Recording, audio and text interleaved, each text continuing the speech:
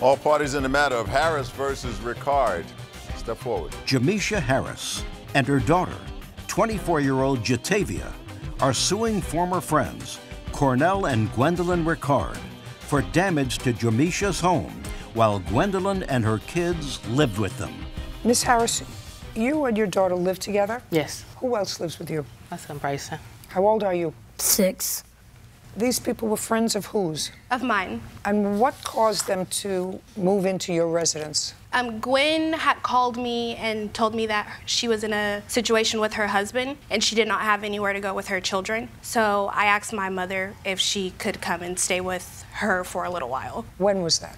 July. Of last year? Yes. And how long did they stay? Until October 31st. And they had their own room? Yes, they stayed in my room. And where did you go? I stayed with my boyfriend. In another residence? Yes. So you actually moved out so that they could move in? Yes. Are you back at your mother's house now? Yes, I am.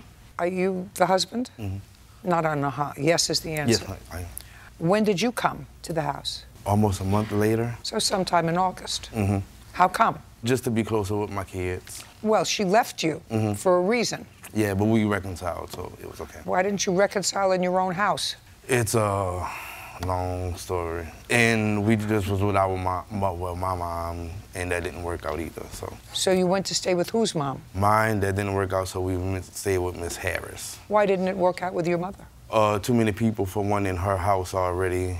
That's it. He said that the mom was asking for a lot of his money, and you know he would give her money, and apparently it wasn't enough. Did they pay you rent when they lived with you? They gave me money to pay on the light bill. How much a month? He would give me either $200 or $100, and I put that towards the light bill. It is your claim that they damaged property while they were there? Yes. What property? They damaged my bed. How? Her daughters peed in the bed. And it was said that they also spilt NyQuil or something like that in the bed, and juice as well. Okay. Respond. Yes, ma'am. Did you? The NyQuil. Did you have, just a second, do you have a child? Yes, I do. Is that child a little girl? Yes, it's a How little old? 2-year-old girl. Did she urinate in the bed? Yes, she was being potty trained. Okay, so the answer is yes. Yes. Do you have the cost of a new mattress? Yes, ma'am, I do. How much? $3,799. That's an expensive mattress. What Yes. kind of mattress was in there? A Tempur-Pedic mattress. Oh, okay. Can I see that, please? And I can also give you the receipt for the other mattress as I'd well. like to see it.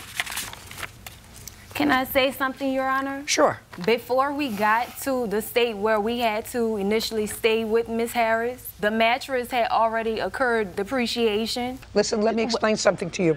It's her mattress. Right. She doesn't have to sleep on a mattress that your daughter urinated on. Yes, Do you ma'am. understand that? Yes, ma'am. So you have to buy her a new mattress. The mattress is actually I've completely got, soiled. just a second. Does it look like you're losing?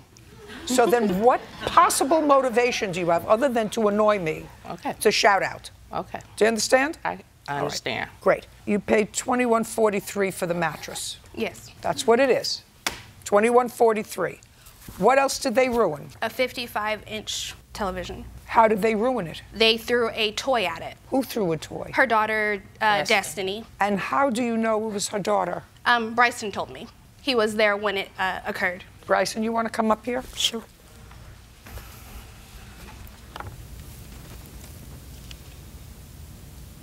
Hi. Hi. You know how important it is to tell me the truth? Mm-hmm. You have any idea what can happen to you if you don't tell me the truth? I don't know. Nothing good. Got it? Got it.